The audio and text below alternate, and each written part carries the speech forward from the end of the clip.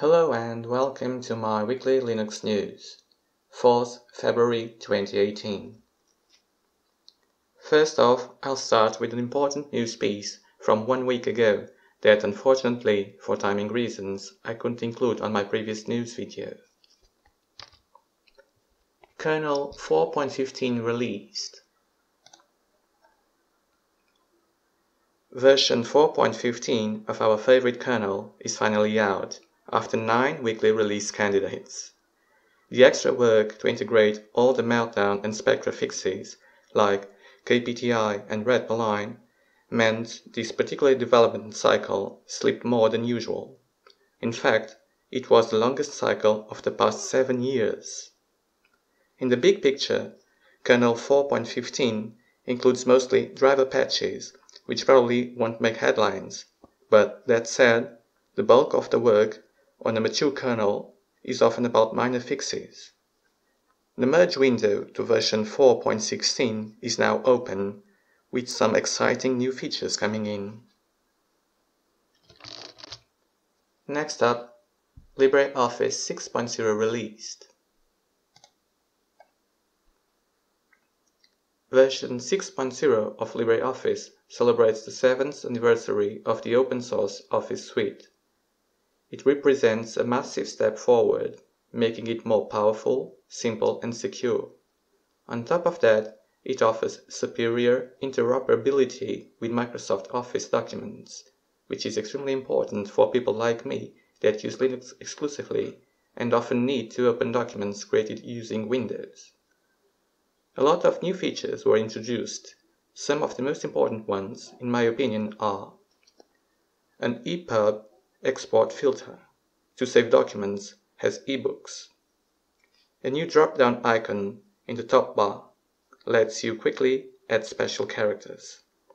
The toolbars now have a new icon set called Elementary that looks awesome. You can now use OpenPGP keys to sign and encrypt ODF documents. And finally, general user interface improvements across the applications, giving them a modern look. Next up, Microsoft releases Skype as a snap for Linux. Skype was already widely available under Linux through official deb and RPM packages. However, Microsoft is now also providing it as a snap.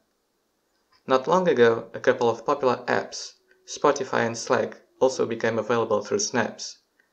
So, this move by Canonical and Microsoft seems to follow a recent pattern where the company behind Ubuntu is creating partnerships with high-profile software vendors to have them officially support their products in App Store format. Snaps, just like Flatpaks, are still relatively new within the Linux scene. Therefore, the amount of packages, especially official ones, is still small compared to traditional package managers.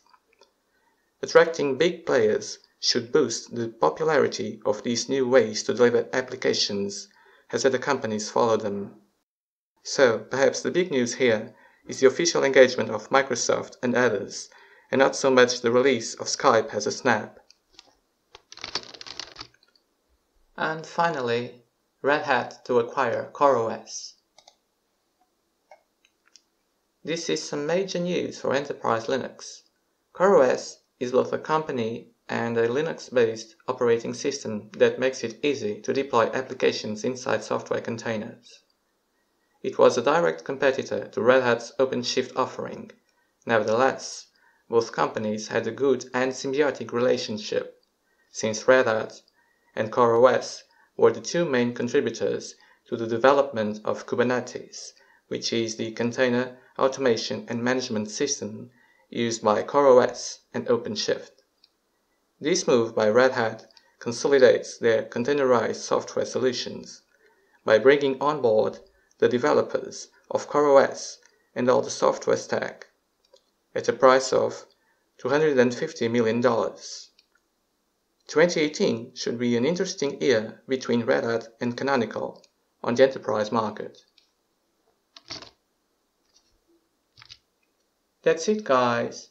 If you'd like to watch more videos like this one, please consider hitting the subscribe button below.